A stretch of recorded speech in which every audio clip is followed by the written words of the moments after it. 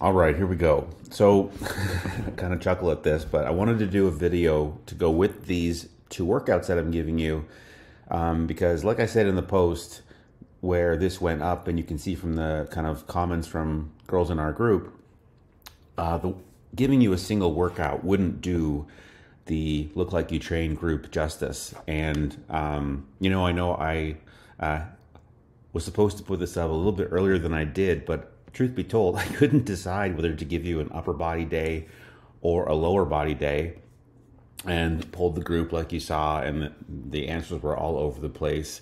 So I decided to do both a lower body day from one prior program and an upper body day from another prior program. These were not done from the same program, and just kind of walk you through what this is, and make sure that you get a couple of the points. So what you end up seeing here, this is in, I'm doing it in Loom right now, but it should be in YouTube by the time you watch this, so you can probably speed it up as you know and watch it a bit faster.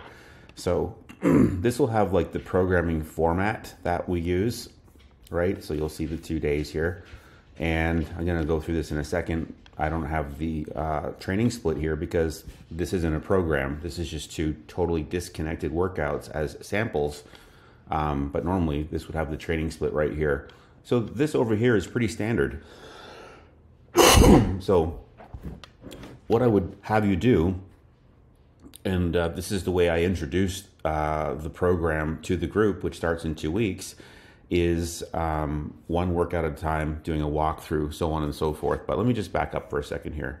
So below you're going to find the programming layout for Look Like You Train, as well as two workouts from two different prior programs, one upper, one lower. Like I said, it's impossible to appreciate what LLYT and the group is all about from a single or two disconnected workouts. Oh, there's an S that should go there.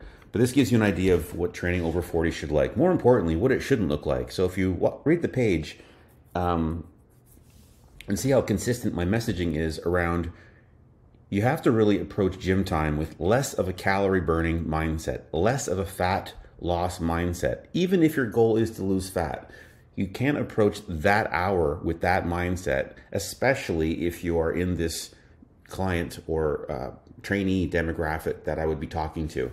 So over 40, belly fat changing, perimenopause, menopause, colorful dieting history, previous competitor, so on and so forth. It's not going to help you. It's actually contributing to why things are going in the wrong direction.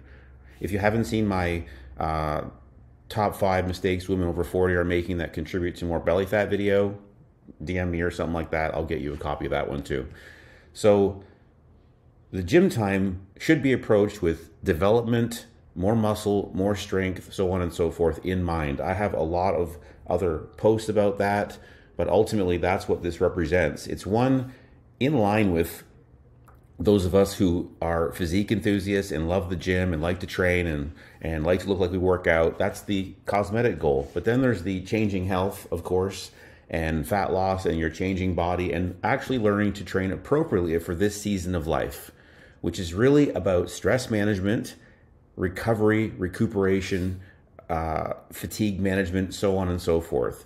Your sleep, your recovery, your stress management is really going to trump your gym time and even your nutrition in this season of life, because the umbrella issue at the top is higher physiological stress or metabolic stress in this season because of hormone changes, so on and so forth, and just being more stress reactive metabolically. So everything is done with that goal in mind, including training. So the reason why you see longer rest intervals and why you shouldn't be doing metabolic conditioning, HIIT, cardio with weights, is because your system in this season is already a little bit stuck in readiness mode, stuck in fight or flight, overactivated. So training is, of course, here to build muscle, build strength, develop your body, add some shape to your body, but it's also serving to positively impact metabolism and, when done right, positively impact the nervous system, which is where everything is caught. So your metabolism is your stress barometer, right? So short stimulation, hard sets, long intentional rest intervals where you're not doing steps between sets, doing little other things between sets. You're resting. You're intentionally trying to slow down the system, relax, activate the parasympathetic which is the peace, rest, and digest side between sets, right? So hard sets, relax. You're also going to have much more muscle building stimulus with longer rest intervals. So all the rest interval research shows this, so it's not even debatable right now. Longer rest equals more development, more muscle, more strength. So this is, I say, I've done a walk for you right here. This is what I'm doing right now. So this group, I'll say it right now, obviously my intention is for you to join us, because this is, you who are watching this makes up pretty much everyone that we coach, everyone that's in our group, and our area of expertise. So these are 2 samples, like I said, that will hopefully entice you to consider the group. We open 4 times a year. It's March, June, September, and December. So right now. And so there's the link. Okay, so let's move on. So the walking aspect is a daily part of what we do. And really what we're trying to do here is have good training programming, so we're not going into the gym guessing, just working out and not training. A lot of people work out. They go to the gym, they work out. You can work out every day and make no progress. That's what most gyms are full of. So if you're not training with a specific objective, which means what you're doing in the gym has purpose and a design and an outcome expected over time to it, you're just guessing. You're just winging it. It's like eating healthy and expecting to lose fat. There's no precision there. You're just winging it. It's very amateur. So outside of that, and any kind of nutrition approach you take, we give free nutrition templates in our group that are built for every, I think it's 5 or 10 pounds. Those are specific programming variables, right, that are for a season of change when you're trying to achieve something. You're not always going to be on a nutrition plan, but you will need to be on some type of one to make progress. You should always be on a training program for the reasons I just said, but ultimately you're not always going to be in a season of fat loss or trying to lose fat, right? You're going to be wanting to maintain this. That's the real goal, not the wedding day, but the marriage, the time after you hit the goal. So there's a lot of lifestyle components and variables that have to be anchored in through habit, through accountability, through consistency. So that's what underwrites everything that allows good dieting, good training program to work. Because if your metabolism is saying no to fat loss, it's going to continue to say no until it says yes. And it's only going to say yes by consistent behaviors that support that metabolic recovery. Okay? So walking is paramount. You really need to see it as something that you're going to just do forever. It is not cardio. It is not even exercise. It is not about calorie burning. It's really just about moving and activating the parasympathetic nervous system, which is the peace, the rest and digest. It's lowering stress hormones, lowering cortisol. It's improving insulin sensitivity. These are things that are going in the wrong direction over 40, into peri, into menopause. Cortisol is going up, insulin's going down because estrogen levels are falling. So this is kind of like taking care of yourself. It's allowing good programming to work, right? So this is a lifestyle component. So obviously we know movement in that capacity. So you'll see I say walking 30 minutes here, 7K a day. So right now, my default when I start is always, we're going to walk, we're going to try to hit 7,000, we're going to hit 7,000 steps a day overall as a movement goal. But inside of that somewhere, there's a dedicated 30-minute recovery walk. Okay, so I just talked about it right here, recovery-based movement. Everything is about relaxing your overactivated nervous system. Metabolism is your body's stress barometer. So that gets us into stress reduction activity.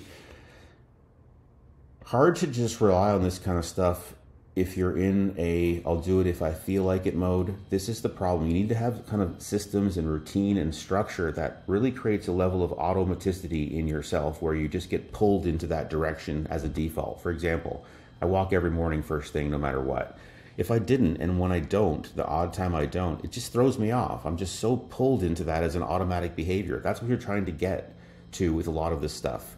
So stress reduction activity. I end up programming it here 4 times a week, but the message really is the harder your week is, the more you got to carve out a little bit of time to close the loop, to unwind, to de-stress yourself. You have to, because this is the reason why you're accumulating belly fat, is because the stress reaction in your body is going haywire and is not being closed. It's not the loop, the open loop is never being closed physiologically. Sympathetic activation, parasympathetic is not activating to counter. So your seesaw looks like this, right? It's out of balance, like let's say this way. So this is simply intentionally planned and something you do for you, guilt-free, even if it's just for 15 minutes. These are things that keep your stress barometer, your metabolism, from being stressed out. So that's super important. Reading, taking a hot bath, going for a leisure walk, great conversation, sex, laughing, massage, naps, alone time, meditation, sauna therapy, music. It's all based on research. These are all relaxing, restorative, and help activate the parasympathetic nervous system. This is how you start to create an environment, a metabolic environment that allows good training and good nutrition, good eating to actually work. If your metabolism is stressed out, it doesn't matter how good your training is. It doesn't matter how even good your eating is. It's not going to work. So cardio, none. So there's no HIIT, there's no intervals, there's no metabolic conditioning works. There's none of this kind of stuff. It is not helpful at all in your case right now. So I didn't say forever. Well, HIIT probably unlikely to be that very much in your life in the future unless you're really eating for it. So from a fat loss standpoint, super unhelpful. From a metabolic restoration, metabolic healing, metabolic improvement standpoint, super unhelpful. So resist, okay? So this sets the foundation from an exercise standpoint and from an overall look at that. So again, looking at this ideally would be every day, right? Stress management, but that's not realistic for people. But you do have to consider the fact that maybe during an easier week, you need less of it. And during a harder week, you need more of it. The problem with that is that you have no rhythm and no routine and no consistency. So building in some type of routine around it, maybe it's different days, but you have some intentionality around doing this is really, really important as a lifestyle that allows your programming variables to actually do what they're designed to do for you. Okay.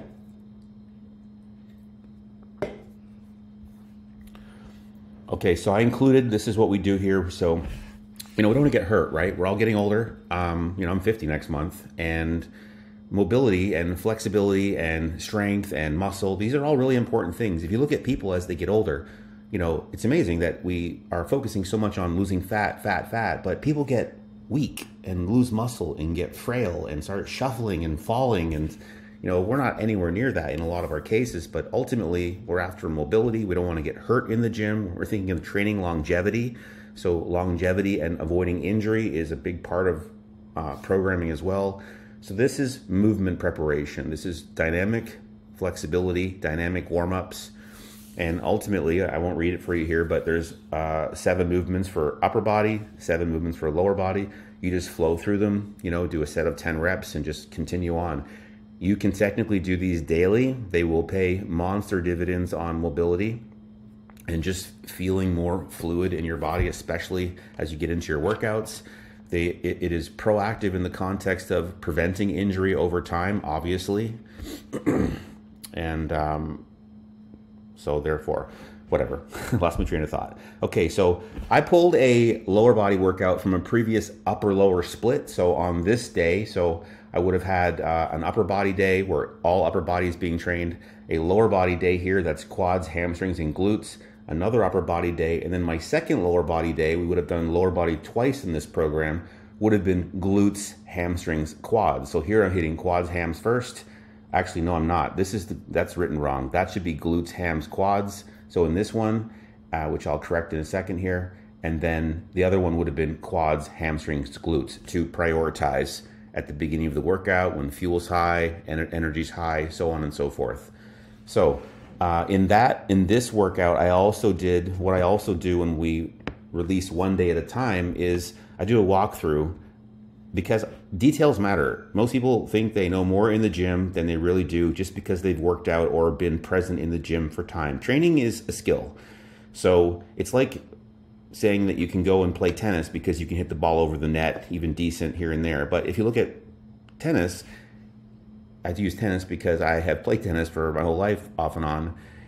You still get out there and practice. Even a good tennis player who is really good at a skill, or anybody who's good at a skill, is still trying to be awesome and perfect and technical. You really want to go in with a training mindset. Like, this is your sport for life. So I do a walkthrough going through the details, because your setup is everything. Your arm path, your movement path, your understanding of range of motion, the programming around reps, proximity to failure, tempo, which is the speed of contraction, so on and so forth. So in the actual program, in our group, there's a few videos that come out with it. One is one on training versus exercising.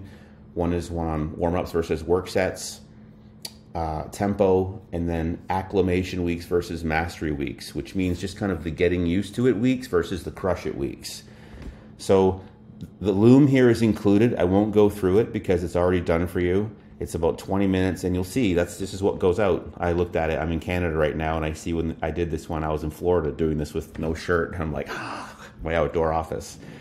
But I won't go through all this because it's just doubling it. And then there's a little, compilation of Amy running through one version of the workout, spliced together on YouTube. So I build this out for a commercial gym because that's the most variety, and that's just where the program should be built from. But exercises in proper programming are really selected last, and you're choosing the loading parameters, the sets and the reps, the tempo, the rest intervals first, and then plugging in exercises that really fit. That's how I do it anyways. And so we have a lot of people that train at home, but honestly, the more limited you are at home, the more limited you are, period. So the minimum that we say is adjustable bench, dumbbells that are you have heavy enough to allow you to get stronger on everything over time, because you will, and bands of various tensions. Now that's the bare minimum. That's limited. So bands are going to sub for cable work, but not well, because how do you get strong on bands? How do you track your progress, right? But it is what it is. You really kind of lose out on things like leg extensions and leg curls at home. And you have to have access to, you have to be able to leg curl and leg extension, because there's muscles that aren't hit unless you do those two exercises. So bands or cables at home can be done in lieu of that. So for example here, I'll quickly go through this. Calf press and a leg press. At home you would do this off a step with a dumbbell, a calves glute bridge. You could do a barbell glute bridge, a hip thrust. You could do this single leg with a dumbbell at home. This can be done very straightforward if you have dumbbells and a band. This can be done with bands, glute abduction, seated leg curls. This can be a single leg cable or banded exercise at home if you're at home. Quad bias leg press. So you're not going to have this at home, right? So this is really any quad bias squat pattern movement. So you could barbell squat here with your heels elevated to allow for good depth. You could dumbbell squat here. You could do a single leg Bulgarian split squat, or a front foot elevated, or a front heel elevated split squat. The point here is you're really trying to hit the quads. So listen to my walkthrough as I go through this workout for my group in the past, and you'll get all of my cues for this one right here to see kind of what we do and how I introduce it. And then this one is an optional short step lunges or walking. Got knee issues, you can do a reverse lunge. There's no decelerative forces there because you're stepping back and not stepping forward and then decelerating.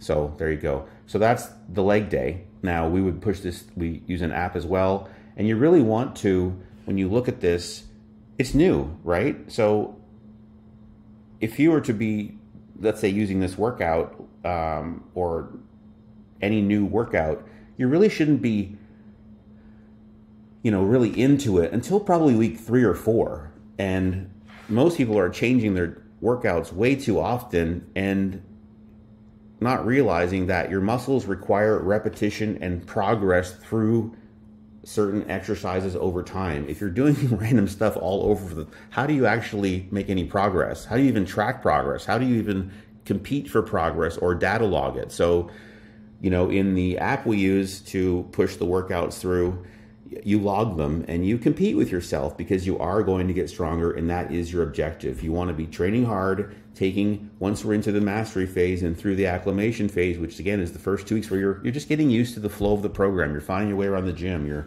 figuring out your weights. Your brain's really involved in the first week or 2 of a new program. But then you start to find your rhythm, find your routine, check here and there. But now your brain is out and your body is more connected, and now you just work the program and look to get stronger over time, continue to optimize your technique, your follow through, so on and so forth. So, I wouldn't, you're not going to go into this and just crush it, right? You wouldn't. I mean, you could if you're doing it as a standalone. I'm just going to try it out and know there's no programming here. Then yeah, hammer it. Otherwise, if this was, day one, week one in our group, we'd say, hey, you're going to take everything no closer than 3 reps short of failure. Leave reps in the tank. New things cause soreness, so on and so forth. You get a training effect for submaximal loads, etc. Okay? So the other day I gave you was an upper body day. So this is from a body part split from last year. So this one was from like June of this year, and this one was from June of last year. And I didn't have we didn't include them in the PDF in the document when we sent them out, so I don't have one. So I'll walk this one a little bit through quickly, but you'll see all these are hyperlinked videos, by the way, right? So these are all hyperlinked clips, 15-second clips. And then in the group, you'll see that, for example, I might do a 3 or 4 minute walkthrough with Amy on CAS glute bridge, really detailing the movement. Definitely did one for here, did one for this, so on and so forth. So there's education around that, because the better you get at training, like think about it, the better you get at hitting forehands, the better your ball is. The more you win when you play tennis. The better you get at anything, the better the result, the more fun, the more results, so on and so forth. So it's the same thing as this. The details matter. You're looking to train your muscles, apply good, solid tension to those muscles, which is not just lifting weights or going to the gym and working out. Just showing up is great, but that's working out. It's healthy, but it's not necessarily conducive to making progress in the area of trying to achieve something, looking like you train, healing metabolism, so on and so forth. So I can't remember exactly what the split was, but we had 1 leg day here and then 3 other days. So you'll see shoulders, lats, and triceps. So I had split back in this program into back, so upper back rowing type muscles, teres, rhomboids, mid traps, things like that, and lats, which are your width muscles, your taper muscles, on 2 different days. So cable laterals, low pulley, seated dumbbell press, a front side raise hybrid. This is a superset with a Bradford press. Again, no point in explaining these except for just to, you'll see through the video. Incline 1-arm dumbbell rows, motorcycle rows. There might be a couple of new movements here for you. Motorcycle rows is a favorite. I actually just polled my group. I said, hey, what movement would you like to see next month, and what movement would you not? And motorcycle rows popped up quite a bit. So that's an excellent lat exercise. Crossbody cable tricep extensions, that's the GOAT of tricep movements, and PJR pullovers. So let me just talk you through this one. So cable laterals, this tempo 4011, what it really means is slow negatives, really slow negatives. Then you raise the weight, pause at the top, and then back down you go. So first set's 10 reps, second set's 8 reps, third set's 8 reps. Rest intervals 90 seconds between the 10 and the 8, and then 2.5 minutes between the 8 and the 8, right? Because these are warm-ups, and then before your last set is your main set. That's your money set. So that's the set when you're through acclimation and more into the hard training weeks, you're taking to failure or close to failure. So before that set, you want the longest rest. You don't want your nervous system fatigue to create an interference effect with your ability to generate as much power as possible on that work set. You gotta get to the point where you can train hard, hold really good form near technical failure on a set. Kind of like, think of a race car, an F1 driver. The faster they go, the more in control they are. Same idea. So you want to get to that point where you're so technically proficient, and then you can really load in that technical proficiency. But you're always thinking that way. You're training. You're not just working out. You're focused. You're concentrating. Next exercise, seated dumbbell press. So let me just go back here. I'm talking fast because I know this is going to be long, but those of you that are serious are really who I'm talking to. Those of you that aren't, then won't even probably be at this point in the video. So the pauses in the contraction on cable laterals. Laterals are always to be done in the scapular plane, about 30 degrees in front, so not straight out to the side. Let the scapula move naturally. Think of reaching out to the side, but 30 degrees in front. So it's between a side and front raise, but more towards the side. The line of the cable or bands should be parallel to your arm path. Substitutions, dumbbells, or bands if you don't have cables.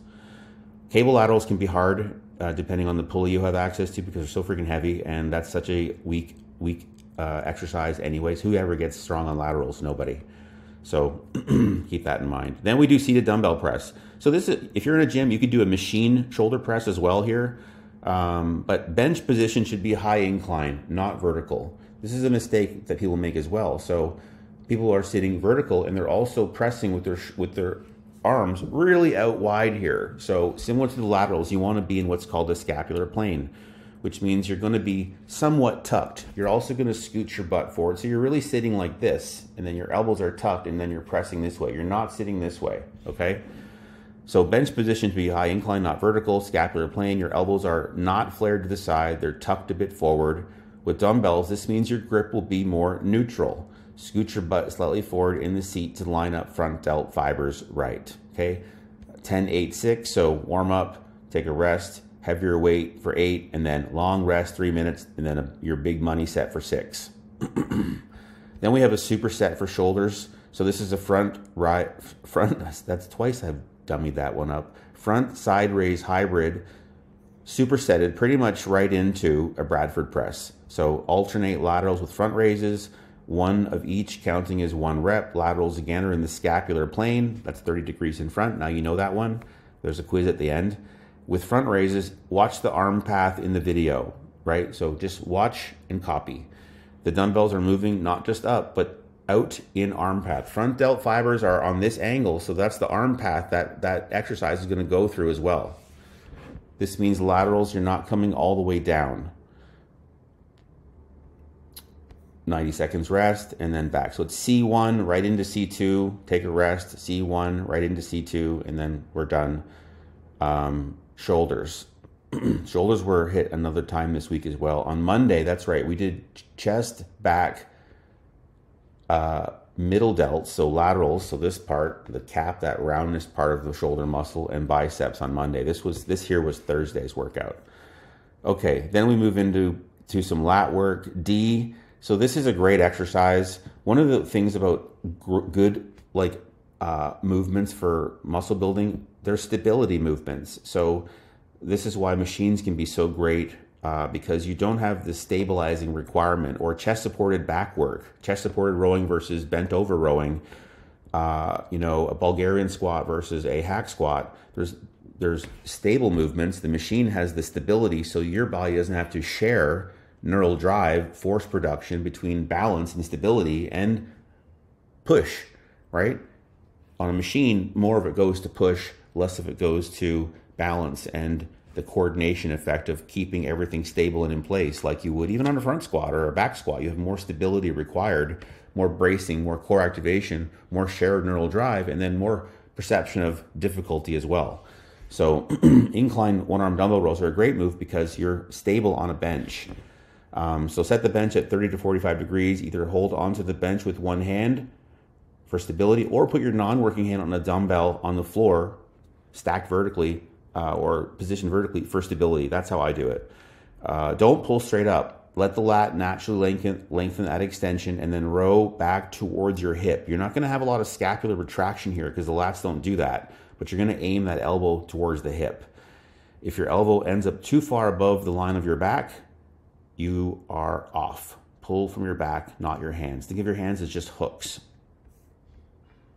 So, and then motorcycle rows. So this is a cable movement. You can do these with bands as well. You're going to use a neutral grip. Lat work is always neutral grip or underhand grip, but neutral grip typically is your strong grip, but it's also lats. Upper back stuff is most often this grip because it affects the elbow, the arm path of the exercise. So with lat work, we want an elbows tight as opposed to elbows flared arm path. So neutral grip is going to provide that.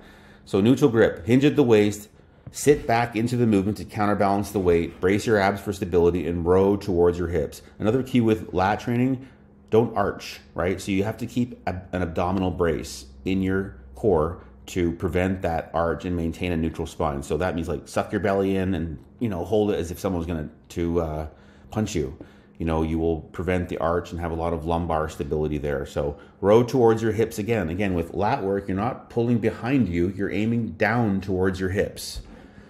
There should be no scapular retraction. Think of driving your elbows towards your hips. Substitution here, bands.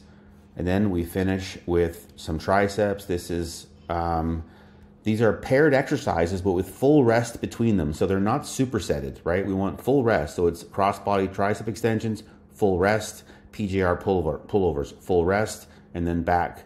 We do that 3 times. So this is basically a contraction movement or a shortened movement, and then a lengthen movement for the triceps, or a stretch movement. So set the cable height so the cable will be in line with your arm. Create tension in the upper back to fix the shoulder joint into place. Don't keep the elbows tucked. That's actually incorrect, even though it's been preached in our industry for years and years and years.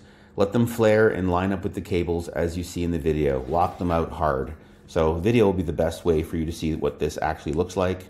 And then F2 is let the shoulders go into 180 degrees of flexion. So that just means let them go, those upper arms go right back into stretch, then drop the dumbbell straight down, and you'll feel a huge stretch in the triceps. This then initiate into the lifting part of the rep is done through just the typical tricep mechanics of extending your elbow until completion. So there you go.